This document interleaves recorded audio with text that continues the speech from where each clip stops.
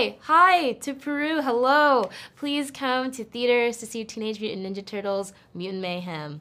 Please, thank you. Nobody's ever seen his face. Why? Because he destroys anyone who does. Whoa. Cool. No, not cool.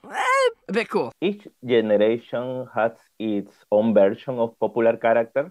How do you think the general audience will receive this new version of April O'Neil?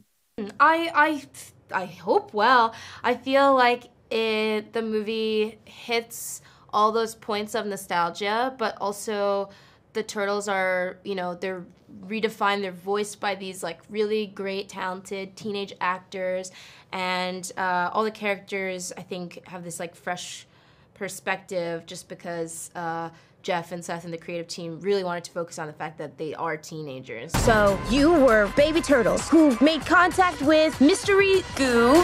Well, we prefer the term ooze, but yeah. It's like more like, it's just nicer. It rolls off the tongue better, yeah. Ooze. It's nice, right? It's ooze. Your April, in some moments, remind me to your character in The Bear, because she's a woman looking for opportunity to prove her value. Did you have a similar approach to the character, or is it just a coincidence? It's so funny, you're like the second person who said that today, and I really was, I feel like they're so different to me.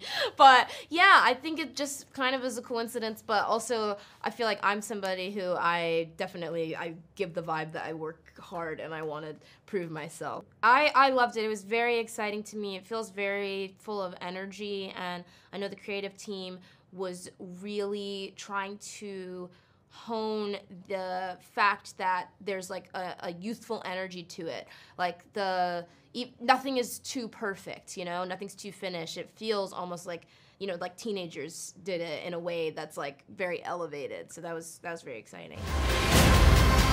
Tortugas Ninja Caos Mutante.